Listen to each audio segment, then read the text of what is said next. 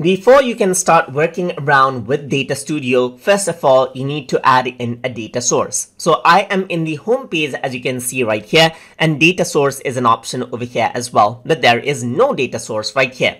So you need to go around onto create first, and then you need to click on data source right here. So you need a source of the data, and you can see that a lot of data sources are supported right here, as you can see. So there's like a third-party data sources right here, and there's different things over here, as you can see. So a lot of data sources are here, but we are going to be particularly focusing on the Google Sheet data source right here. And if you want to learn more about Google Sheets, you can view my playlist as well.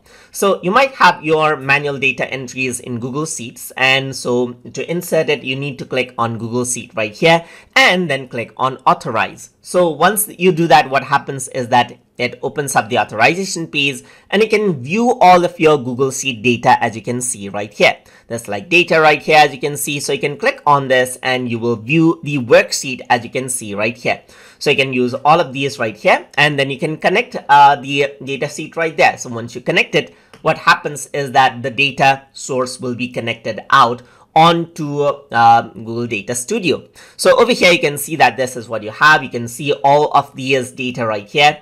And what you can do is you can add a field, add a parameter, and make changes to this, or you can go around and create a report out of this. So once you do that, what happens is that it takes out all of the data and then it connects it out, and then it allows you to add those data to the report right here, as you can see. And all of the content that you have inside of the Google Sheet is now connected onto the Data Studio, and now you can work around with the option to manage how you want to display them. And that is how you can connect out data source inside of Google Data Studio.